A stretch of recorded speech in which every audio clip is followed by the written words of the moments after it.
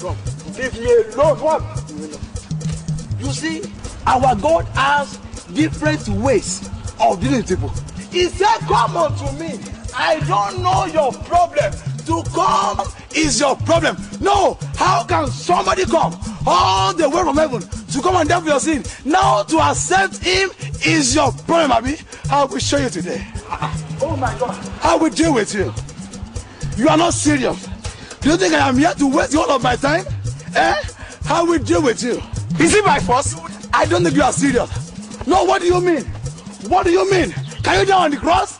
Can you die on the cross? Somebody came to die for you and is asking your life. Now to give your life is your problem. Oh, I will deal with you. You are not serious. You are not serious. So what are you trying to do now? You will see. You will know. I've been watching you people moving up and down. Moving up and down. In fact, when I'm through with you, oh my God, you will see. Is it my fault? You will see. You will know. That is my church over there. For the past 5 years, my wife and I have been the only members of that church.